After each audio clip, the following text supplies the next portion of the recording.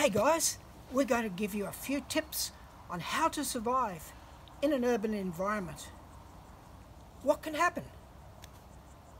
Well, here in North Queensland, a cyclone.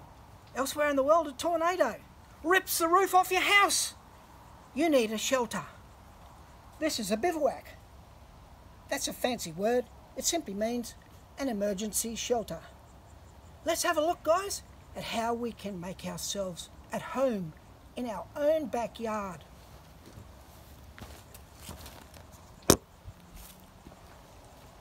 There, a tarp stretched across.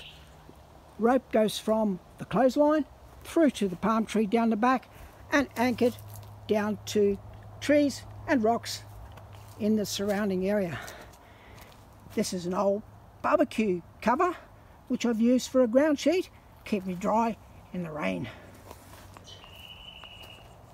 This piece of bamboo up here is very strategically placed.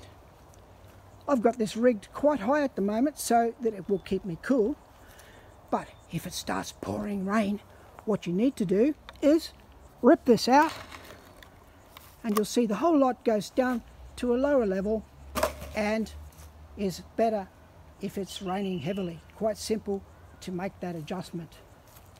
Here I've used an old lawnmower handle with some bits of steel that I found to rig a billy holder. Nice to have a cup of tea, but more importantly, to sterilise drinking water. Never ever trust flood water.